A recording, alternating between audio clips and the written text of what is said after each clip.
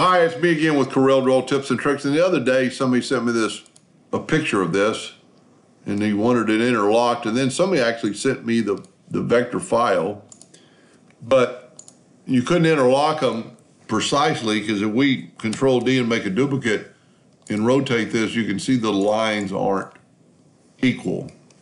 No matter which way you mirror it, they're not equal because whoever drew it, they did a great job. I'm not doubting them and how they did it, but I drew this one in about 10 minutes or less. It's not exactly the same, but if we Control D and make a duplicate and mirror it, it's exactly the same on top of each other. So, how to draw this? Really pretty easy. It's just, and you make it your own. This is a little different than the one. So I'm starting in the center of the page, and I've got two indexing lines. I've hit P and put them in the center of the page. We're going to draw if this has no interest to you, you can stop watching, might learn a little bit. So I'm going to hit P.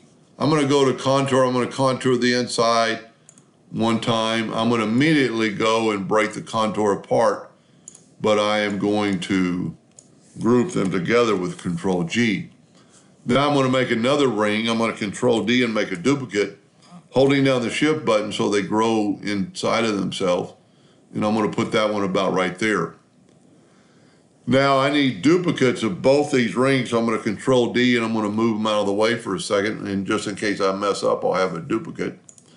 I'm going to Control D and make a duplicate of this one. And I'm going to put it, holding down the Control button, I'm going to put it to that quadrant. Maybe, well, I'm going to go up to this quadrant, but I'm holding down the Control button, so I'm in that quadrant.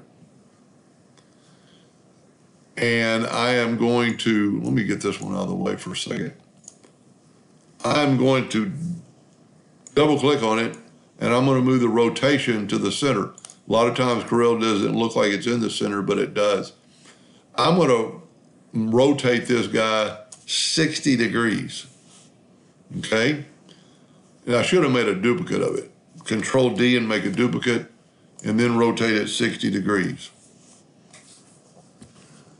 And looking back at my drawing, I really should have put another ring in there, but for the video, we're gonna leave it like this. You know what, we'll go ahead and add another ring. I should have really started with the outer ring. I need some room in the center for doing something else. But let's just do it with these two rings. Now, we had a pentagon, six-sided, we're gonna hit P. We need to rotate that guy 30 degrees. So we have flat sides facing our circle. Now I'm gonna take a rectangle and I'm gonna make it 1/4 of an inch wide. By adding my ratio lock, the length doesn't really matter. And I'm going to put P and put it in the center of the page, and then holding down my Control button, I'm going to grab it like that. I'm going to take this, I'm going to do the same thing. I'm going to contour to the inside, go up to Object, and break contour apart. Now what we can do is take this exact same object, make a duplicate, Control D and make a duplicate, but move our rotation to the center. Well, whenever you see anything move like that, don't forget to go back. Let's rotate this 60 degrees. So now we have two of these. And now what we need to do is just delete some of these inner lines. And for just a second, I'm going to get the indexing lines out of the way. We can always put them back. I'm going to get the virtual segment delete key, and I'm going to delete some of these lines that we do not need. Well, we needed that one. So what this is like a continuation of that one. So we need to do this, and there's probably back minus front and weld, but by the time you figure out which one to use, and I don't think you could do all this, we need to just delete these inner parts on just some of this, and I'm going to show you why. I mean, if you did the whole rings, you'd have to delete all these on all the surfaces to get a continuation of the rings Whoop. And if you're ever seen like that, you just go backwards. Just got a few more to do. We'll go ahead and do these down here. I don't think we're actually going to need them, because I'm going to show you a little trick how to draw this without drawing too much stuff. Now let's just delete these extra lines. And I see one more I need to virtual segment delete key and delete that line. We're not going to need these overdone, here overdone. So now let's bring in a 2-point line. With our pick tool, grab it till we get the 4-pointer and have it go to the middle. And I'm making a more simpler one than the one I just made earlier for the video, so it won't be so long. Control D and make a duplicate. Move your rotation of your line to the center. Double click, make sure it's there. A lot of times if you don't double click on the X, you get the shape tool. We're there. Let's rotate this 60 degrees. There's our, might be our shape. It looks quite a bit different than the other ones, but we're going to go with this. Just see what happens.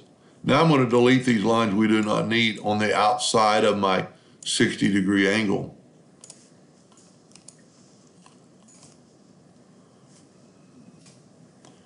And we just delete all these lines that we do not need. Now we need to take these lines away that we drew.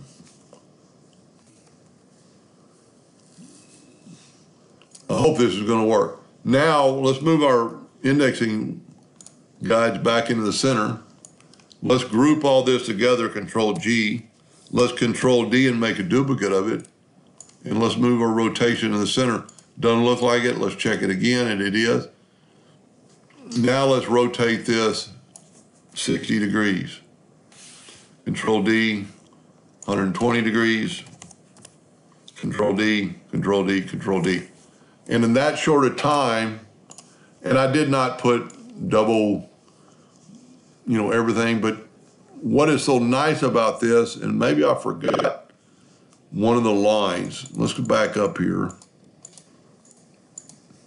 Yes, I forgot to delete this line. And that's kind of a good, because it kind of shows you how much time it's going to save you, because you've deleted all these lines. Control D and make a duplicate. Make your rotation that indexing lines.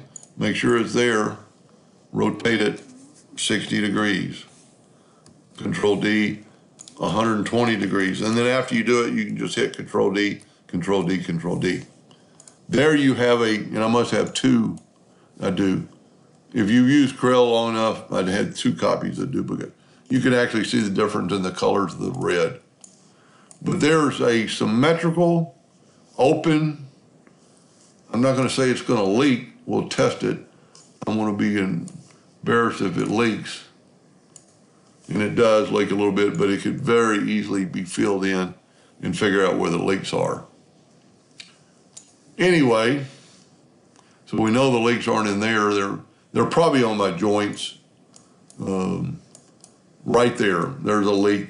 I didn't have my center rotation perfect or something, or my circle wasn't centered perfectly when I started, but that's easily redone.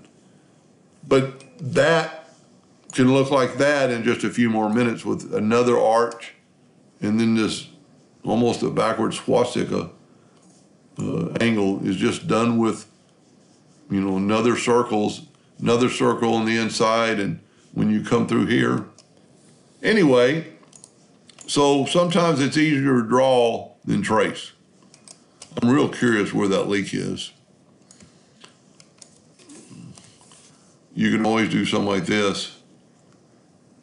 So the leak is on the outside, and that's how you can find leaks. Let's expand that out a little bit, holding down it took our smart fill. Let's take holding down this shift key, you can grow that circle. So our leak is probably on the Could be on the inside. It's on the outside bow. It's somewhere in this joint. Somewhere. Wouldn't be very hard to fix. There's some, there's some ends because we rotate it around 60 degrees. And if it wasn't perfect, you'd have to close these joints up.